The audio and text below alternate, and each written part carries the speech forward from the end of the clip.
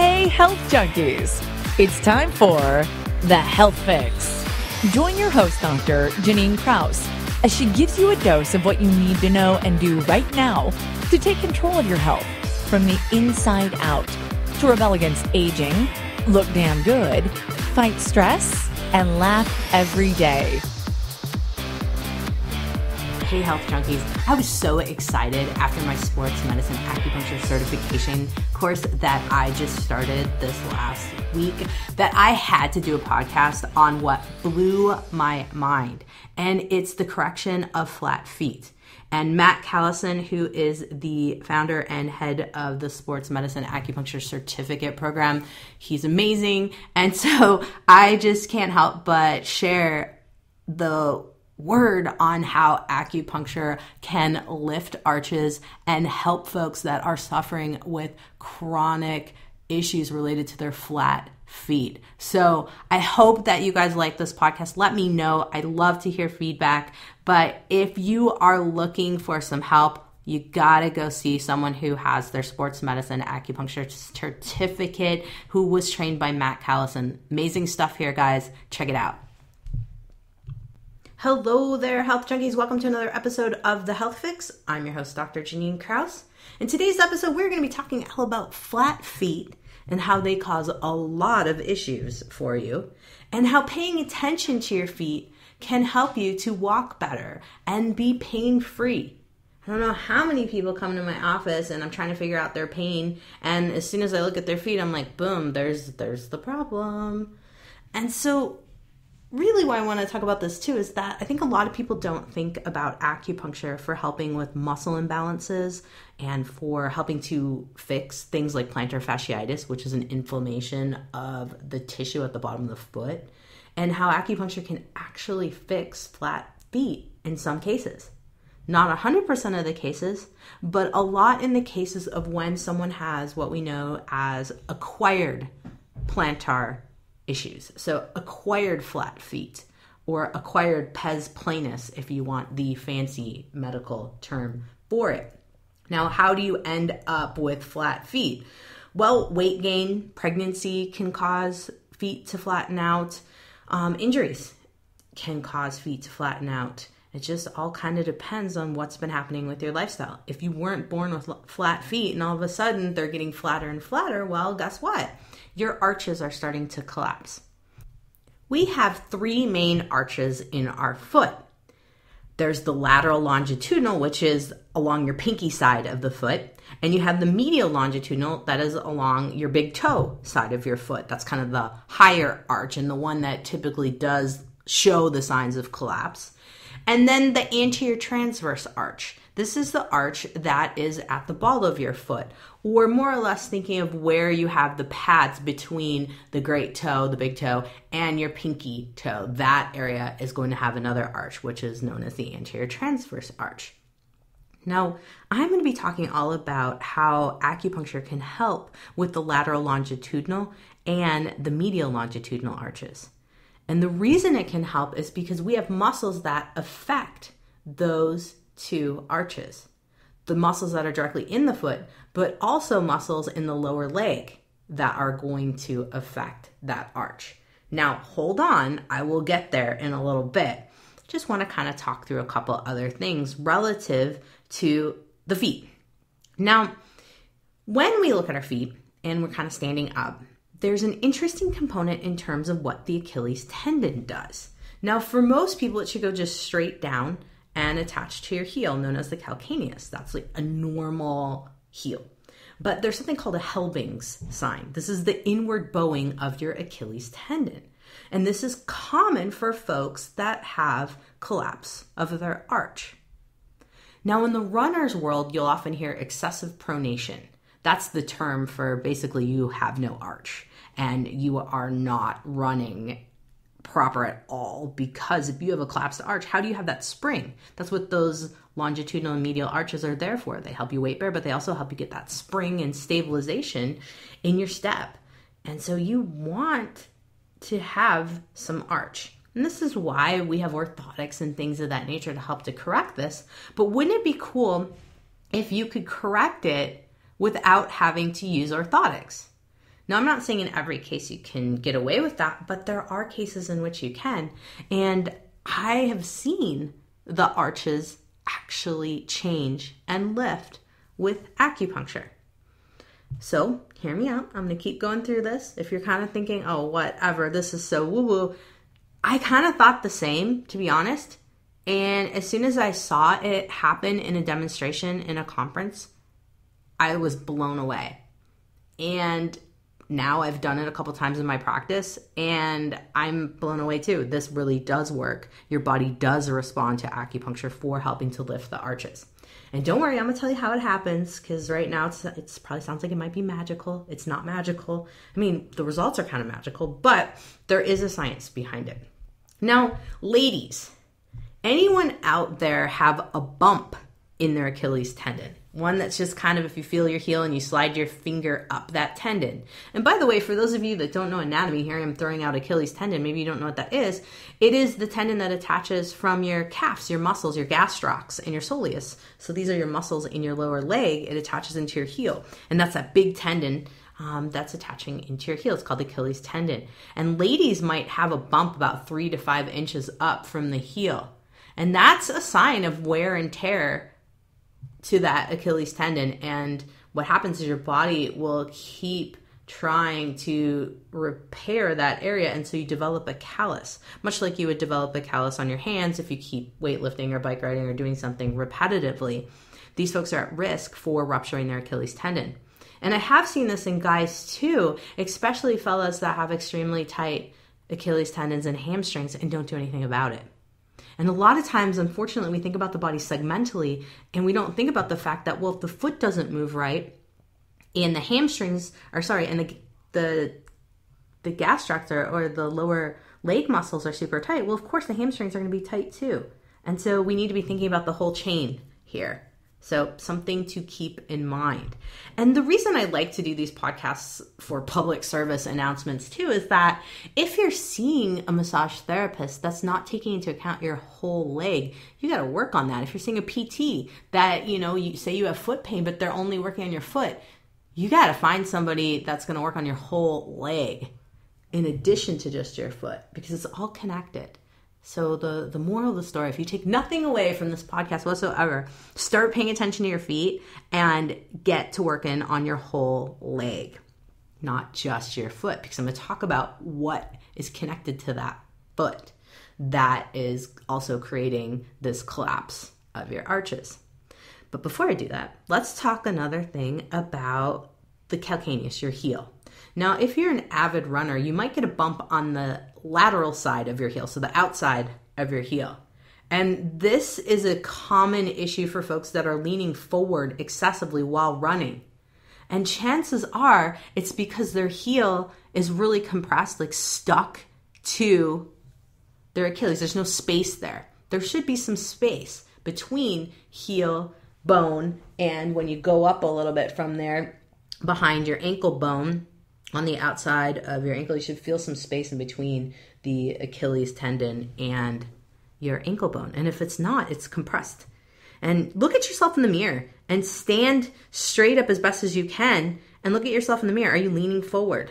That would mean you have something called a short heel. The heel's just compressed in from the calcaneus. It's all mashed in. You need someone to help work that out. And I'll talk about how you can do that yourself here in a little bit.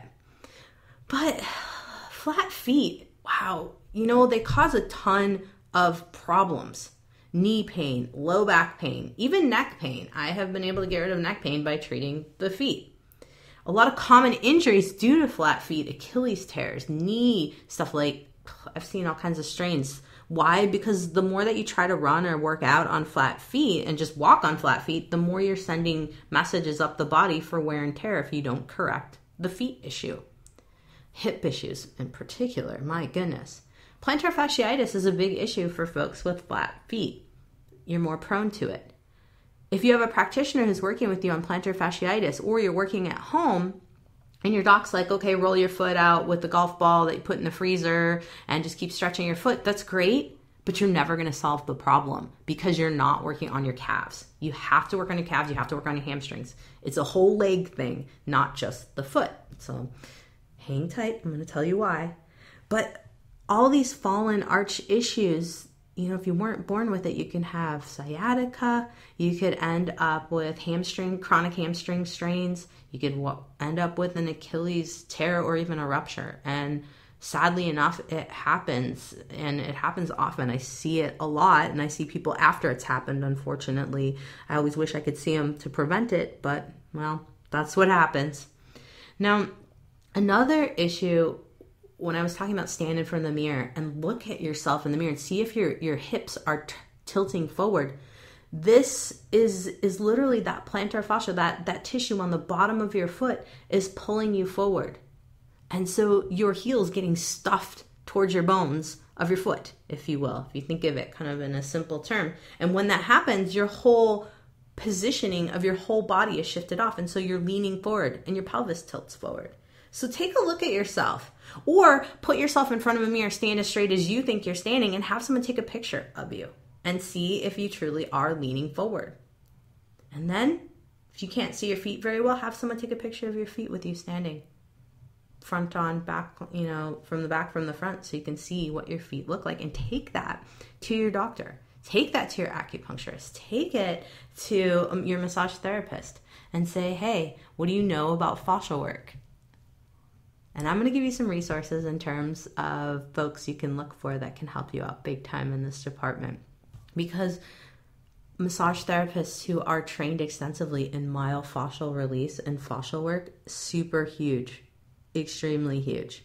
Check out my notes on this podcast, episode 115, at drjkrauseND.com for more information on that.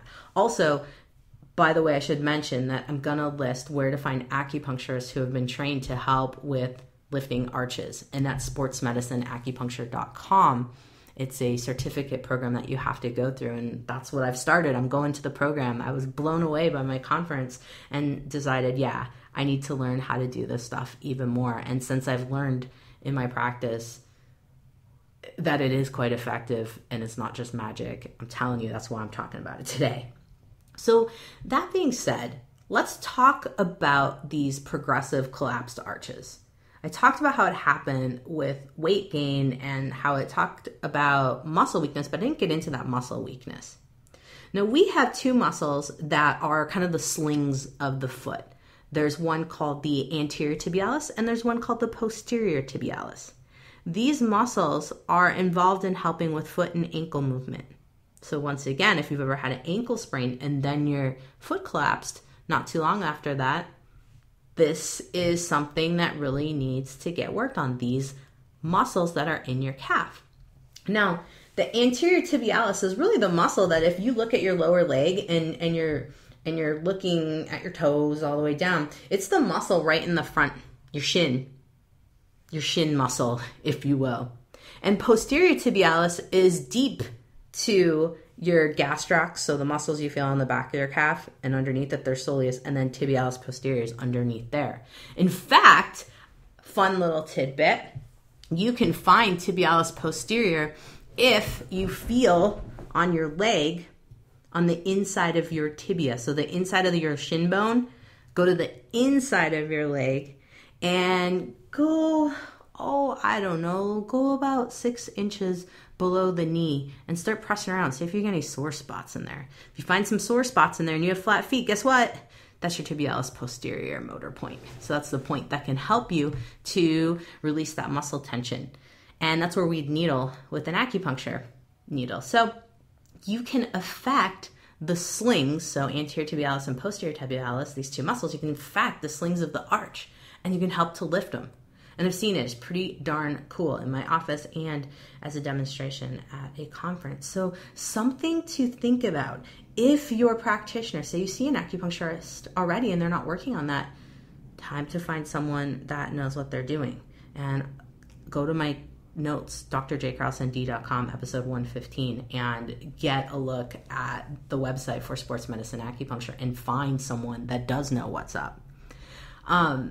The other side of this is that your foot can get locked as well.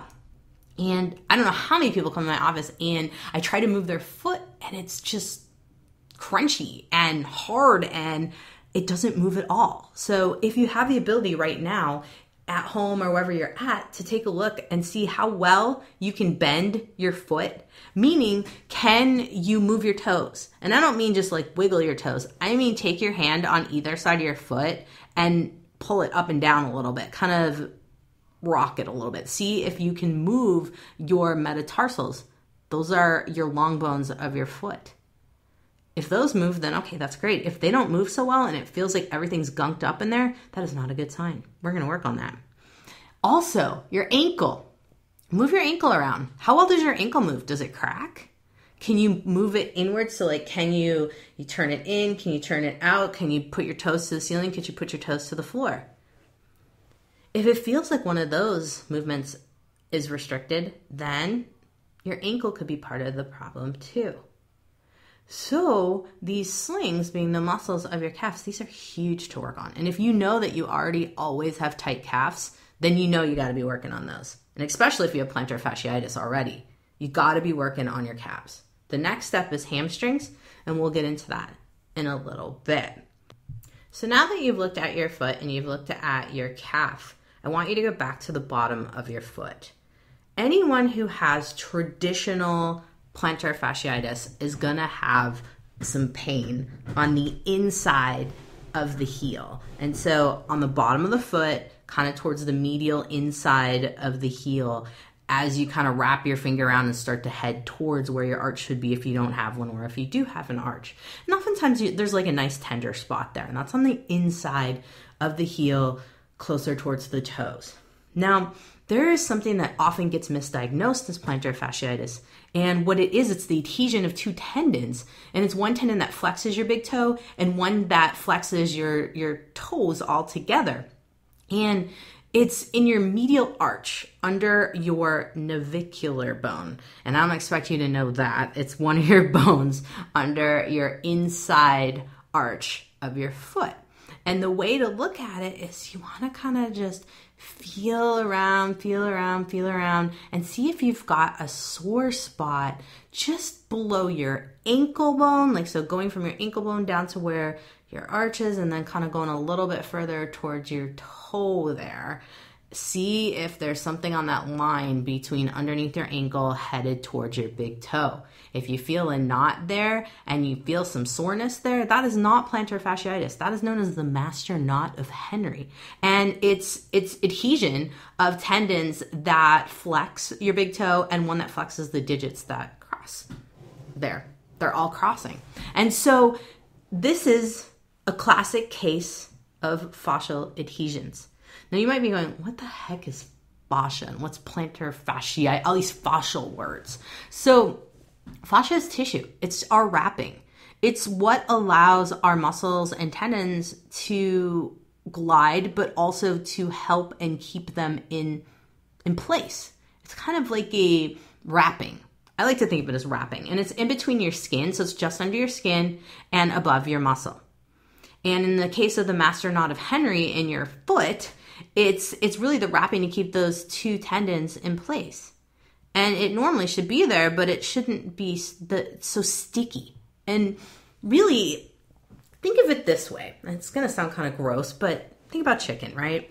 And if you've seen the skin on chicken and you take the skin off and then you've got that shiny layering on the outside of the chicken, in some places it's thicker than others, right? Well, where that thickening is, that is your fascial tissue that's wrapping in a particular area that needs more support. Other areas it might be thinner.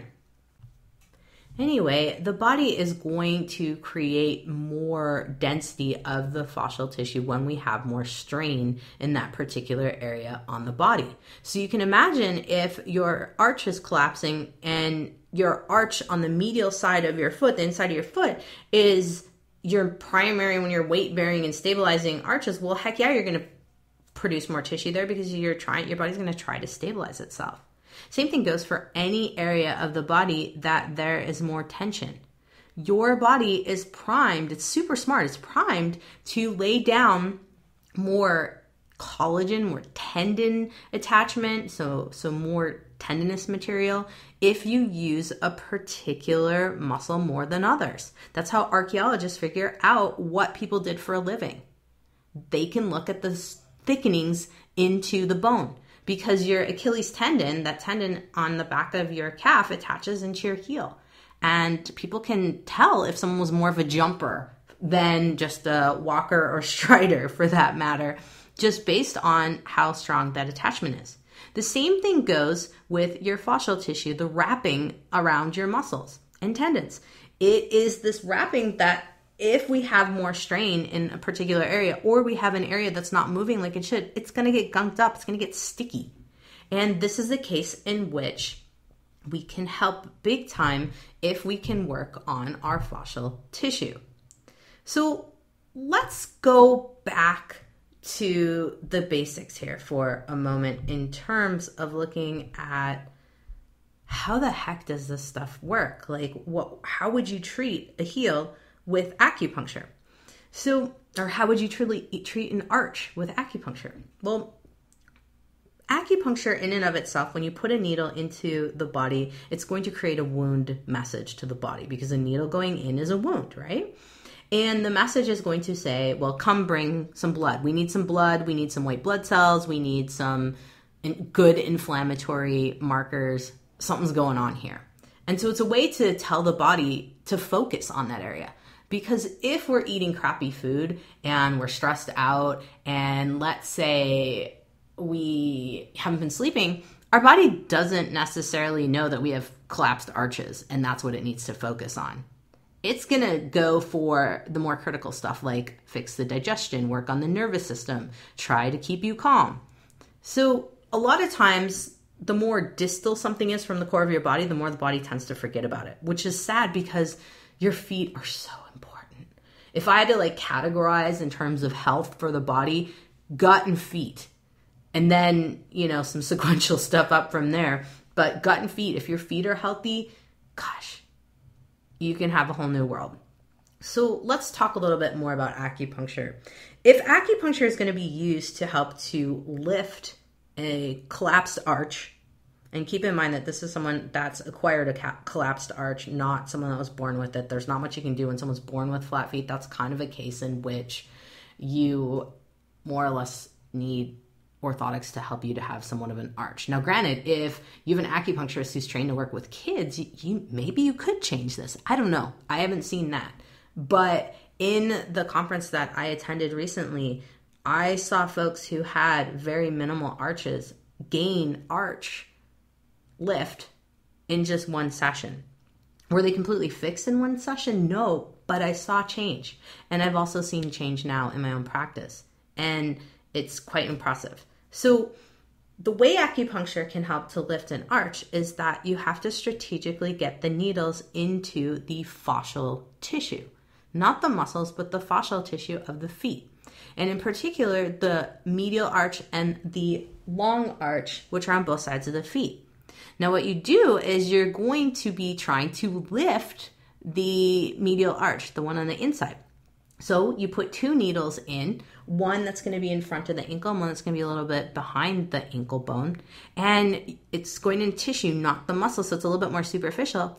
And you're going to turn the needle so that it catches in the fascial tissue, and then you're going to lift it up, which sounds kind of crazy, like, oh my God, this would be the most painful thing in the universe. I tried it myself. I had someone do that on me, and it wasn't that painful. I mean, yeah, the needles, you feel them go in, but after they're lifting, it feels incredible. And after the needles come out, oh my goodness.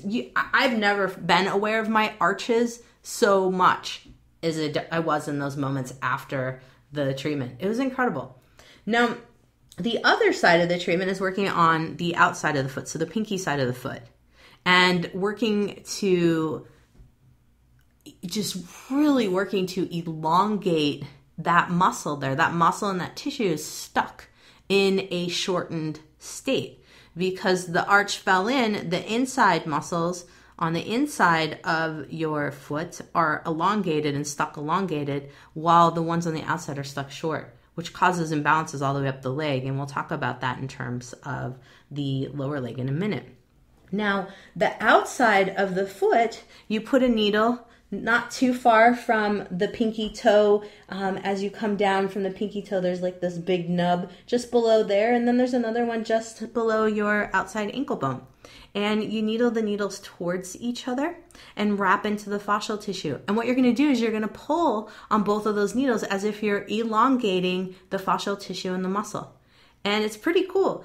It sounds torturous, but the reason I wanted to do this podcast is to let people know that it's not. Yeah, you feel the needle for a minute, but after that, it's good. It's all good.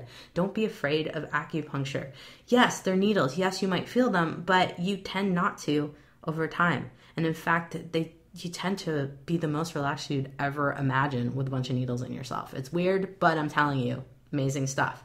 So with the needles in the arch area and the needles in the lateral side of the foot area, your practitioner is going to work on lifting on the medial side and stretching on the outside.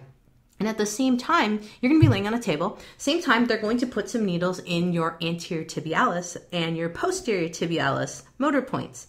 Bonus, if you remember where those muscles are, but don't worry, I'll tell you.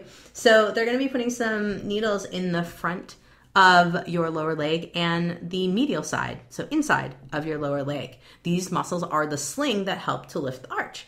And in addition to that, with any acupuncture treatment, we're going to work on your constitution, meaning, if you're someone that's struggling with fatigue or struggling with insomnia, we're going to put some points in to help that too. And after a half hour of hanging out on the table, then needles come out and you go down and you walk around and see what you've got there. And honestly, I was impressed. I felt like I had a whole new foot. I'm not kidding. And I don't brag about a lot of different things, but this just blew my mind. And so that's why I had to do this podcast, because I feel like everyone should know that acupuncture can really help in the case of fallen arches, so pes planus, and in the case of folks who have had plantar fasciitis for a long time, because a lot of times with plantar fasciitis, these same muscles are going to be in locked up positioning and needing to be released. So it's mind-blowing. It's cool. Okay, so earlier in the podcast, I talked about heel issues. And I talked about how you might need something called heel decompression. What the heck is that? So that is if you stand and you look and you notice that your hips are basically causing you to lean forward. So despite thinking you're standing straight up, you're actually leaning forward and you can see your hips kind of more anterior than the rest of your body. And if this is happening to you, or if you have chronic heel pain that's kind of on the outside of your heels instead of on the bottom of the heel, kind of on the sides of your Achilles tendon, you might be a really great candidate for something called heel decompression. Now I'm going to teach you how to work on it yourself, but you can also have practitioners help you, just like an acupuncturist or a massage therapist who knows about myofascial work. And perhaps you could throw out the name Robert Schleib. He's kind of like the godfather of fascial tissue, and see if maybe they know a little bit about that. I don't know. I will have links, though, like I said before, at my website on my podcast notes at drjkrausend.com. So head over there. It's episode 115. Now, let's get to business on how you're going to work on your heel on your own to kind of help with things. So take your foot out, and if you are listening to this and you don't have access to your foot, that's okay. You can replay this, or I am going to put a video and a link in my podcast notes, but I'll also do a link on my YouTube channel. So check that out. It's Doc J Krause ND. That is my YouTube channel. But what you should do is sit somewhere comfortable so that you can access your heel easily. And I'm just going to move myself over here and talk you through it while I'm doing it to myself. And so you take your index finger and your pointer finger there, and is the index finger and the pointer finger the same thing? That's probably a blonde question. So your second and your third finger, sorry, blonde moment. And you take those two fingers and you go from behind your ankle on either side of that big tendon there, your Achilles tendon, and you slide your fingers downward. Just gently, enough pressure that you feel it, but not enough that you're like torturing yourself. And you can use coconut oil just to make things a little bit easier. You can use almond oil, olive oil, it doesn't matter. If you want to do that, you just don't want to use a lot, because the idea is to take like a minute from behind your ankle on either side of that Achilles tendon and just slide your fingers down. And do 3 moves there, 3 passes. you want to be feeling like the sense of like you're stretching taffy. And if you've never stretched taffy before, it would be just like you're just stretching the tissue with your fingers a little bit. And then the next step, what you want to do is put your fingers right underneath your ankle bones. Put the 2 fingers underneath your inside your ankle bone and 2 fingers underneath the outside your ankle bone, and gently move from there towards your heel on an angle. Kind of like a 45-degree angle, if you will, or just drawing a diagonal till you get to your heel. This one might hurt a little bit, but don't, press enough so that you feel like you're just taking your tissue and spreading it a little bit. And then the last one, go underneath, so put both fingers again underneath your ankle, inside and outside, and then slide your fingers down till you get right to the bottom of your heel, where you're going to feel like the base of your heel on the inside arch area and the outside arch area. And if you don't have an arch, that's okay. Just the inside of where it would be. And then what you want to do is take those 2 fingers and pull them back towards you. So you're going to go back towards your Achilles tendon. And you do that 3 times. This is heel decompression. And yes, it's much better if someone else does it for you because they can get a little bit more pressure. But this can help you, especially if you notice in the mirror that your pelvis is tilting forward. It happens a lot to flat-footed folks. So take a look and see if that is your issue. This is a big deal. And it's something that, say you don't have any practitioners nearby you, but you're suffering with heel pain and you notice that these things, your calves are tight, your heel is compressed because basically your pelvis is going forward and your heel's slamming forward into your bones. You can do something about this at home, even if you don't have an acupuncturist nearby or a massage therapist nearby. Just start working on yourself. Spend a couple minutes a day just working on it. Now, the other side of things that acupuncturists will take care of in terms of whole body treatment is, why do we have issues with our feet? Why does the inside of the arch collapse over time if, say, you're not an athlete or say you didn't gain weight? Well, in the Chinese world, we have 14 highways on our bodies. And the arch is related to the spleen, so your digestive system channel, but it's also related to your kidney channel. And your kidneys are like your batteries. They're what keep you going. And the more stressed you are, the more fatigued you are, the more someone needs to work on your kidneys. If not you, then your acupuncturist should help you. Now, also the digestive channel, the spleen, which might sound weird because we don't tend to think about the spleen as being part of digestion, but in the Chinese world, it is. And it's related to things like your stomach. You're having trouble with stomach issues. You can't eat as much as you used to. You don't have appetite. You might find that you're gaining weight easily. You might find that you don't tolerate cold foods. These are all signs that something's up with your digestive system. Maybe you're finding that you're getting more varicose veins. That's also linked in this department. And also, look at the inside of your foot. Do you have more varicose veins, like little purple? Sometimes for people, you can see little purple spider veins starting in there. That is a deficiency of your spleen. The number one thing that you can start doing right now if you have digestive deficiencies, start drinking ginger tea. Add ginger, fresh ginger, by the way, to your foods. Start warming things up a little bit for yourself if you're having some issues in that case. Now, if you're having acid reflux, or you're having chronic burping, you're having, just a warm, acidy stomach feeling, you might have some issues going on with your stomach chi. And this can be related to foot issues as well, and in particular, having really tight shins and a really tight lateral upper leg.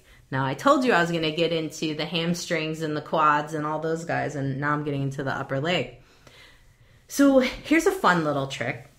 I want you to take your hands right now, if you can, and put one hand, so bend your knee, just have your knee flat with your foot flat on the floor. Put one hand so just above your knee to the right side, out to the lateral side of your knee, and one to the inside of your knee.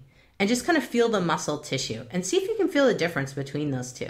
If the inside of your knee feels really soft and mushy, that's spleen qi deficiency. You've got some digestive issues going on. If the outside of your knee feels really tight, you've got some hip issues and you've got some tight upper leg issues. Chances are your lower legs are also going to be super tight too. And when that's tight, you might have some rebellious stomach qi, meaning you might have stomach pain. You might have acid reflux. You might have ulcers. And so these are things that can be worked with acupuncture too. And taking it to the other level of thinking about how are your physical signs showing up as internal warning signs and what we can do to help balance your body out. So there's much more to acupuncture than just stick the needles in and expect results. It's quite an art and can be extremely useful for folks that have flat feet, have a tendency towards Achilles tendonitis or Achilles ruptures. And after going to this conference, I was really impressed and really wanted to share with all of you that there are things that you can do to help with your flat feet. So I hope I've given a little basic rundown and maybe got you a little excited about trying out some acupuncture here for your feet. I will have a YouTube video that's going to show the heel decompression, also take you through kind of what I talked about today in the podcast. So head on over to my YouTube channel, Dr. Krause ND, and check out those videos. They'll be posted just as soon as this podcast goes up. So check them out. Let me know what you think. As always, I'd love to hear from you guys as to what you thought of my podcast and what you would like in terms of more information, because I love to answer questions. Just thought that since this info was so exciting, I had to share it with you, and so here it is. Well, everybody, you have all survived another episode of The Health Fix. I'm your host, Dr. Jannine Krause. Have a great day, whatever you're doing. Hey everybody, Dr. Jannine Krause here. If you liked what you heard today, then head over to drjkrausend.com to find my free resources and information to know when I post something new that's juicy that you might want to check out. Plus, head over to where you get your podcasts and like, subscribe, and write a review to help get the word out about me and help others at the same time to find me. It really does help, and I really appreciate all of your reviews.